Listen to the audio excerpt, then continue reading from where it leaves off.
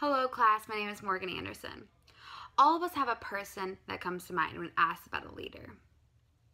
If you do a Google search on leaders, you will find images such as Martin Luther King, Steve Jobs, or other notable figures.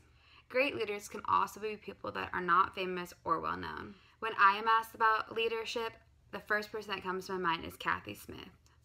Yes, you have never heard of her because she is not well known or famous, but what you do need to know about her is she is a leader and someone I want by my side.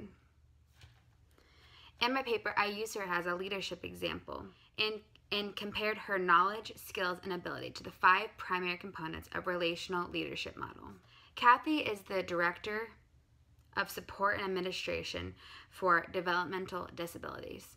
She was a mentor to my mother when she worked in the same agency. My mother described Kathy as her go-to person at the agency, whether you had a question or an issue or needed something resolved or just needed support. She was always my mother's go-to. The relationship leadership model focuses on 5 primary components. The first leadership component is purposeful. In her job, Kathy is responsible for implementing changes that occur to the state level of the Department of Developmental Disabilities and coordinates compliance with all procedures and guidelines. Kathy definitely personifies purposeful with her can-do attitude. The second leadership component is inclusive. All aspects of Kathy's jobs involve this component, as she has to open up to differences and work with a variety of individuals and some who have disabilities. In her current and previous roles, she has shown time again that she values all opinions and has great listening skills and truly believes that everyone can make a difference in the world. She has worked very hard to make sure elements with disabilities and are accepted in the community, whether it be in employment or pursuing hobbies. The third component is empowering, which I think is Kathy's strongest quality.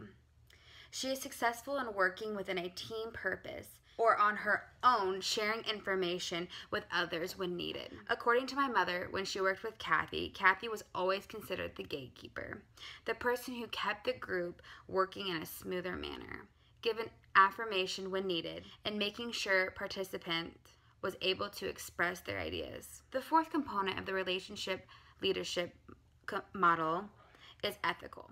Kathy has a strong knowledge of this code of ethics regarding working with persons with developmental disabilities, along with the rights of the persons with the developmental disabilities. She has shown a strong commitment to socially responsible behavior and is considered a trustworthy, authentic, responsible leader who puts benefits to others over her own self. Finally, the last component is process-oriented.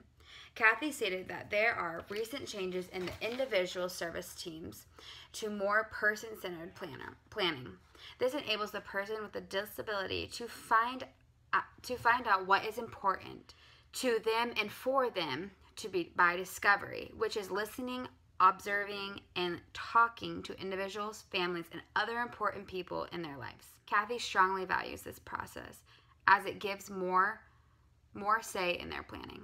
In completing this interview with Kathy Smith, I learned insight to why she chose this field and suggestions for someone who is thinking about pursuing this field.